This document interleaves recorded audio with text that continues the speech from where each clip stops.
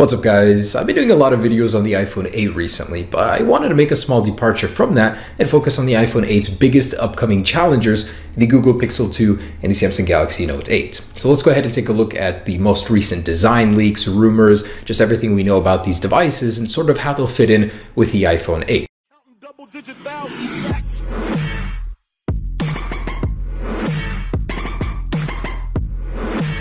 Now, starting with the Google Pixel 2, the design won't be changing as much as you thought. It'll be pretty in line with the current Google Pixel design, a squared display on the front. Now, these leaked images show this design in the flesh, and on the back you can see that the camera did multiply by like 5 times. It got so much bigger than the current one, the actual lens for it. They reorganized things, but overall it looks very familiar. You can recognize it as a Pixel almost right away. It's got that upper glass portion and a fingerprint sensor below it this time, so not actually embedded in the glass. Very interesting, looks pretty similar to the original. It's the front that I don't understand. Why would they not do a curved display on the Google Pixel? But then I did a little bit more research, and there are rumors that the Google Pixel XL will have an organic LED display made by LG that'll span 6 inches. Then there are the other rumors that case manufacturers have released renders showing the Google Pixel XL2 to be a completely different design from the standard Pixel. So honestly, what I think that Google might do is they may have a standard Pixel with a square display, LCD. It's rumored to be 1080p, just a 5-inch display. And then the flagship will be the Pixel XL2, which will have a 6-inch massive organic LED display with curved corners, that futuristic design that we saw in a lot of the earlier leaks for the Google Pixel XL2. So I think that's definitely something they could do. The standard design will be boring, but the larger one will be more of the true competitor with the iPhone 8, as it seems like every manufacturer nowadays is doing something different with their displays. Large, bezel-less displays with curves on them. I mean, that's the trend nowadays, and Google doesn't want to miss out on that. So that's something that I definitely think they could do, and the result really is stunning just from this concept alone. The Google Pixel XL2 is also rumored to have a 1440p display, so that 6 inches will be much sharper as well, while the standard will keep its 1080p display. And confirmed by OnLeaks and several other sources, the Google Pixel 2 and XL version will not have a headphone jack. And it's kind of funny because Google as a company mocked the iPhone for removing it at first, and now they're following suit. Now, there are bonuses to doing that as well. You get more space on the inside of the phone. Believe it or not, a headphone jack does take up a little amount of room. That room you can replace with a bigger battery, with improved waterproofing in Apple's case, also fit in more internals, more features, just different stuff. And the Google Pixel 2 will have a stereo speaker setup. Well, what appears to be it from a lot of the leaked images. They have 2 bar speakers on the front and bottom. So those bottom firing speakers will no longer be there, making it a more comfortable orientation.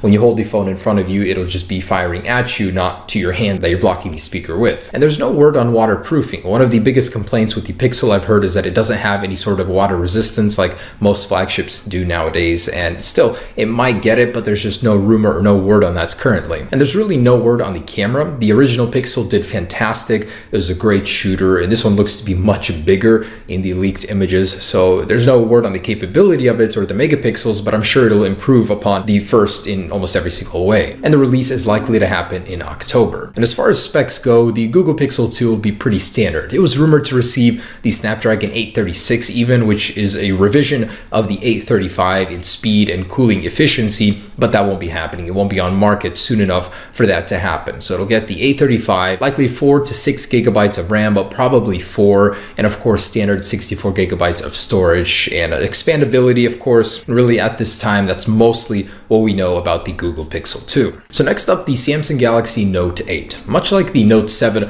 took a lot of inspiration from the Galaxy S7, the Note 8 will do the very same thing, although it will be a lot less rounded. So the press images, the actual leaked images of the Samsung Galaxy Note 8 show that it will be a blockier design, less curve on the display, less edge like the Samsung Galaxy S8 and S8 Plus right now. It'll be more of a blockier design, which a lot of people do like. Nobody needs that curve specifically. Of course, it will have the S Pen, which doesn't really look much different from the old version, but overall the design is mostly the same until you get to the back. There it has a very interesting dual camera setup. It's just a big black bar, which I guess works. It blends everything into one panel on the rear, but looks very robot-esque. The display itself will be a 6.3-inch inch display at 2960 by 1440 resolution. So we don't know what improvements there may be there, but it's usually the flagship for Samsung. So they're going to maybe incorporate some improvements there that we don't really know anything about. Now, of course, one of the biggest benefits of the Galaxy Note 8 is going to be the rear dual lens camera. It's supposed to have two major advantages over the old Note 7 or a single camera setup on the S8.